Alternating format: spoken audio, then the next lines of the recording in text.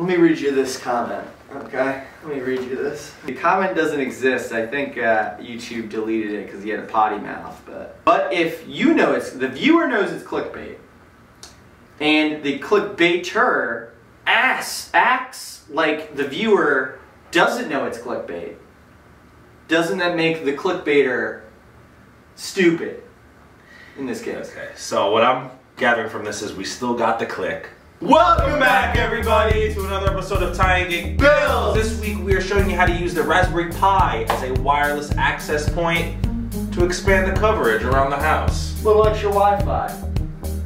Bills. Starting off the weekend right. A solid Raspberry Pi project coming your way. That's how we do it. I mean, come on, guys. So we have this issue in the back room here where our Wi-Fi is crap. We're pretty far from the actual router, and also to the left of me is the outside, and that is also very far from the router, and the internet connection is crap out there. So whenever we take our laptops, our devices, all those things, we really can't use them unless we have a phone. We're using LTE. So we started looking into Wi-Fi access points to increase the signal out there and here, so we can start working on here when we're doing like the soldering and stuff, and then outside when we're hanging out. And then I was like, you know what, we could buy one and probably it would do really well, or we could just use the Raspberry Pi. So we decided, hey, let's try the Raspberry Pi on for size. And so that's where we are. So the first thing we figured out is these access points require Ethernet.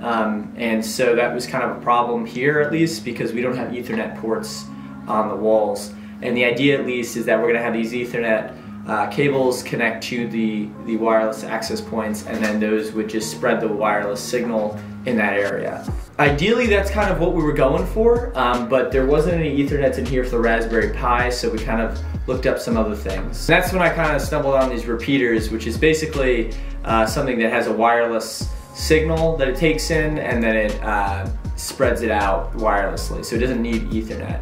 But there's a little bit of drawback there because there's a little bit of latency between the wireless repeater and the wireless router since it hops, and so the download speed supposedly is a little bit worse than the actual just taking it straight from the router. That, and you need two kind of wireless network interfaces, which for the Pi you're only given one. So that was gonna be a problem. I'd either have to use a different method or have to buy a wireless USB dongle or something like that, so that we had two network interfaces that were wireless. One to actually take the signal from the router, and then one to kind of spread it out in this area. The other thing is it's not connected to the network, so if I had another device connected to my Pi that was acting as a repeater, that device would not be accessible from a device that is connected to the router itself, which is not the the biggest deal, but we do like to SSH into a lot of things in the network, so it would be nice if it was the same exact network. So what we ended up going with is the wireless access point that requires Ethernet, and the way we got the Ethernet connection all the way from the router in that room into here is we use these things called Ethernet powerline adapters. I've never heard of this before, but until researching it, but you basically plug into the wall, it's directly connected to the router, and then it sends a signal through the wall. And if you have an outlet in another room, you can connect another adapter to that outlet, and that adapter can convert the signal from the router that's going into the power line of the house into actual Ethernet internet. And so we didn't actually need to drag and create lines of Ethernet through the attic or the walls or anything like that from the router to this room. So we use that, and we're gonna connect it to the Raspberry Pi. The Pi is then gonna take that Ethernet signal, and it's gonna wirelessly transmit it around it using its network interface, its wireless network interface. Now, it's not going to be a mesh network per se, where you're seamlessly switching access point to access point on the same network.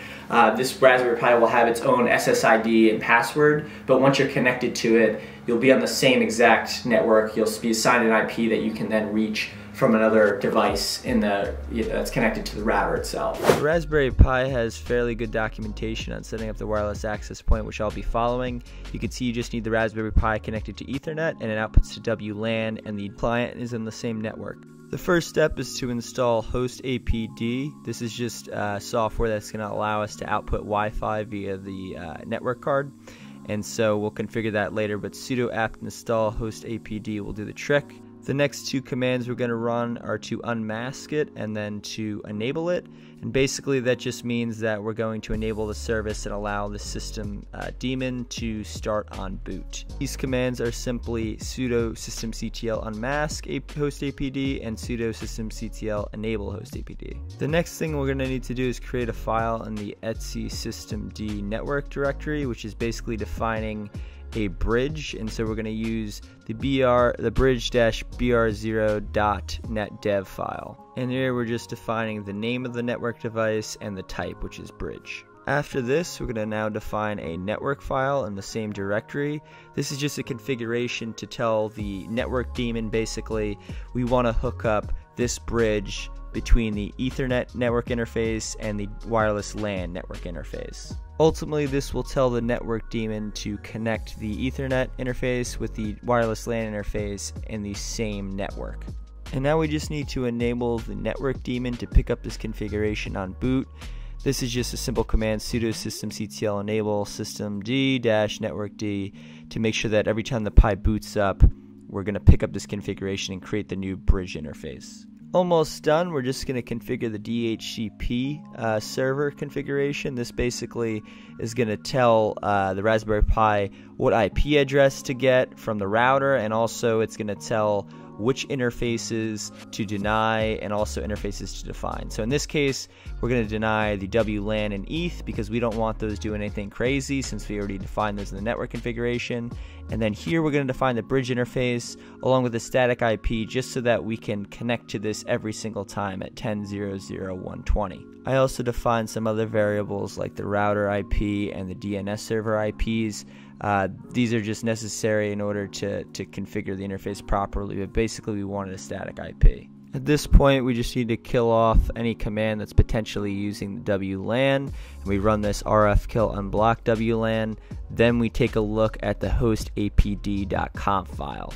Now this file is just a bunch of configuration for the actual Wi-Fi that's going to be emitted from the Raspberry Pi, so you're going to change things as you please. So for example, we want the SSID to be Greg's Magic Outside Land, and the passphrase is going to be Magical Greg. There's some other configs you can play with.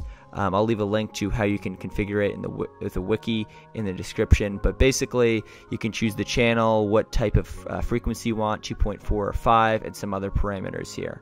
The last thing to do is just reboot this system and everything should be up and running and connect to Wi-Fi. After setting all that stuff up, we were able to actually access that Raspberry Pi from the outside and in this room, and now we're going to go over kind of whether or not it makes sense to purchase an actual dedicated wireless access point instead of just converting your Raspberry Pi. So we noticed the Wi-Fi works pretty well in this room, definitely a lot better than the other room with the router, but we did notice that outside the signal was kind of weak.